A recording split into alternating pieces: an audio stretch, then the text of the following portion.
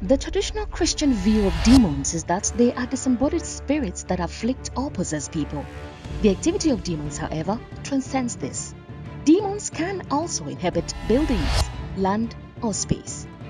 Ignorance in this area has led to the uncontrolled activity of these demons.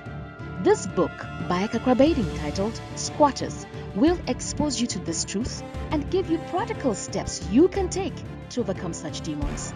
Get your copy now. You could be living with your enemy. You can order this book through the following means. Place your order on Facebook by posting "Order Squatters" at the comment section or message window. We also deliver worldwide.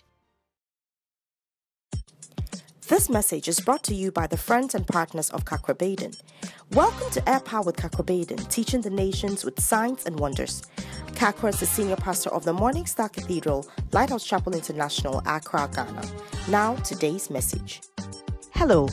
Kakra has been sharing an energizing message titled Step Into Your Future, gleaned from Joshua chapter 1, verses 1 to 3. Yesterday, he explained that to step into your future, you must understand that blessings are conditional. Today, he shares the second key, company. Come along. Number 2, company. Tell somebody, company. At this time, they were in the wilderness. And they couldn't cross the Jordan to the promised land. Do you know why? God was waiting for some people to die. Wrong company. When they met in the wilderness, the Lord said, everybody who is 20 years old and above will have to die first before you cross the Jordan.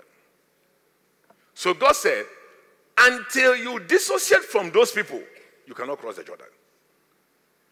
So of the 4 million people, all the people above 20 years and upwards, God was waiting for Joshua and others to delink from those people. And what surprised me, God was also waiting for Moses to die. Because he promised Moses, say, you won't see the promised land. So as long as he was alive, they were not going. That's why it says, now after the death of Moses, the Lord spoke to Joshua, the son of Nun. Progress is based on people. The thing that kept them from stepping into the future was company. Now, if this coming year is going to be a great year, your company is going to be key. Psalm 17 verse 14, the Bible says, men are thy hand, O God. Human beings are sources of supply from God. Colossians 2:19, the Bible says, not holding the head, that the head is Jesus, from which all the body, by joints and bands, having nourishment, ministered. It's talking about the body of Christ. It says Jesus is the head, and the church members are the joints and the bands. And it said the people who form the church, or human beings, God uses them to minister nourishment, to give you things that you don't have. In other words, people are channels of blessings. This year, may you meet the people who will take you to the next level. If the people are around already, may you recognize those people. Company. You know, I thank God for the life of Bishop Dag the prophet. Before I went to university, that's when I got to know him.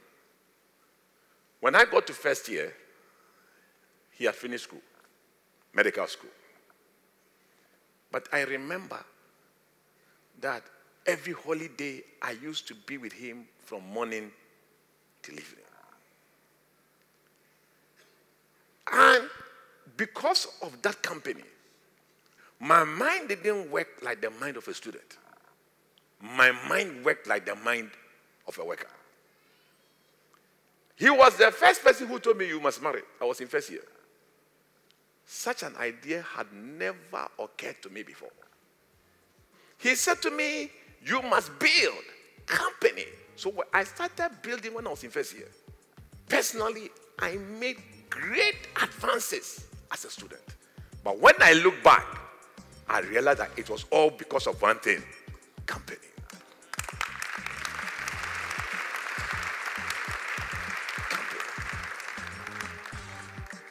He used to instruct me, correct me, but I still followed because I knew that this one is good company.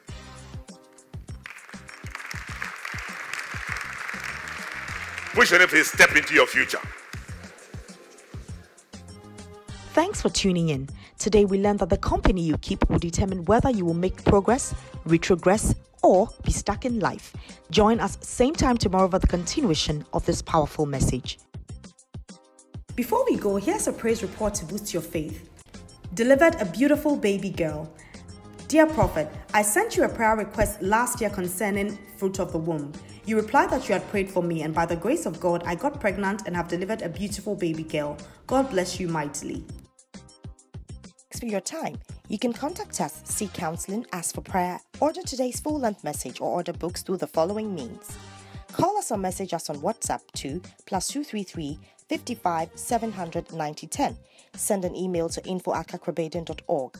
You can also make a regular call or send a text to +233 20 7575 215. Our office hours are 10 a.m. to 1600 hours GMT.